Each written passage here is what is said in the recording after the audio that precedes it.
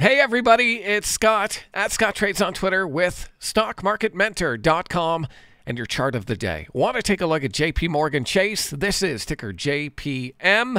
JPM is in a well-defined uptrend and above all the major moving averages.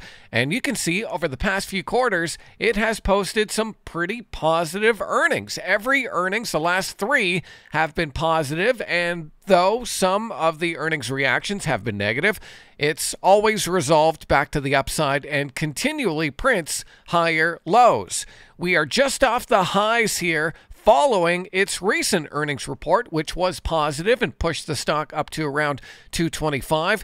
It has since been consolidating along this 8-day exponential period moving average. That's the orange line on the chart. And I think JPM could be actionable with a move above 225 coming on volume. So I would definitely set an alert right there. That's pretty logical to me. We see pretty clear resistance back here in August at around 225, and we're just underneath that now. So I would look for that move through 225 on JPM coming on volume. And that's just one of many stocks we'll be looking at tonight over at StockMarketMentor.com. We have a group of thousands of traders from all over the world. If you're looking for a helpful, supportive community, definitely give us a go. Click that link, take a trial, and hopefully I'll see you on the other side.